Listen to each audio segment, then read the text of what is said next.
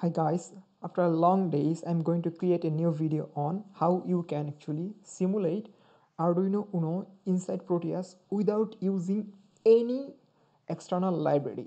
Okay, so let's get started. So to do that we need ATmega 328 microcontroller. So that is actually base microcontroller of Arduino Uno board, and after that we have to do three things. Just remember, we have to change three things inside this ATmega 320 properties. So we have to double click on this one, and after that we have to change clock div, that is clock div into unprogrammed. And next thing we have to do CLK CK self use. So that is we have to change this into external full swing crystal.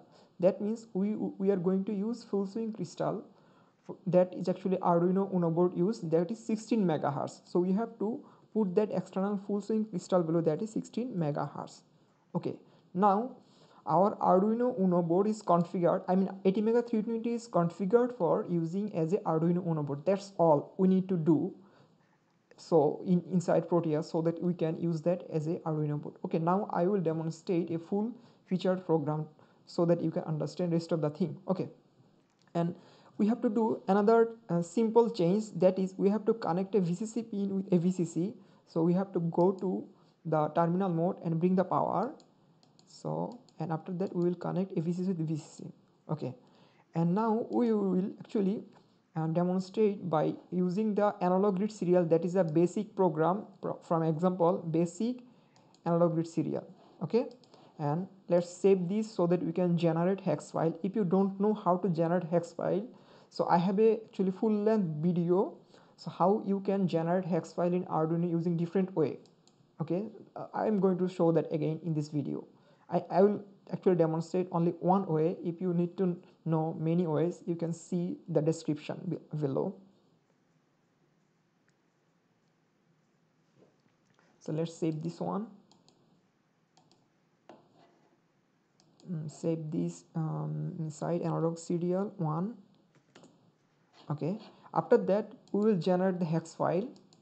So export compile binary, this function will generate a hex file.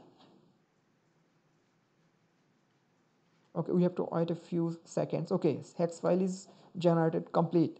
So we will go to the desktop and we will open the folder where we saved our sketch, and now you see we have the hex file, so that you can simulate that hex file. With that we have to point that hex file inside Proteus. Okay, now we will point that hex file inside the Proteus from program file, desktop, analog serial 1, this one. So that's all we need to do, actually simulate Arduino inside Proteus. Okay, as this program is actually printing serial value into serial terminal, so we need virtual serial terminal. So we will bring that from terminal and virtual serial terminal. So we will connect the virtual serial terminal by this way, X mirror. So we will connect the TX with RX pin, this one, and connect RX pin with TX pin. So that's the convention of connecting serial, 2-wire serial with one device with another. Okay, and we need a potentiometer so that we can actually change the potentiometer value into the analog pin 0.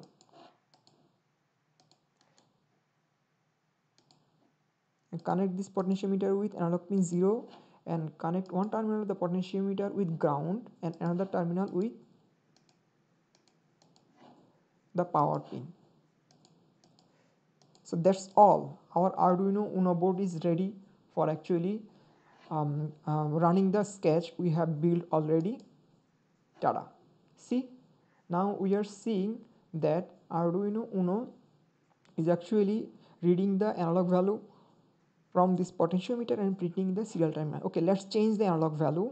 See, the analog value is changing in the virtual terminal. This is so cool. So we don't need any software, any library package. We don't need to install anything to simulate Arduino inside Proteus. Okay, that's all. If you like this video, please like and put your comment what is the video you are expecting next. Also subscribe my channel. Thank you.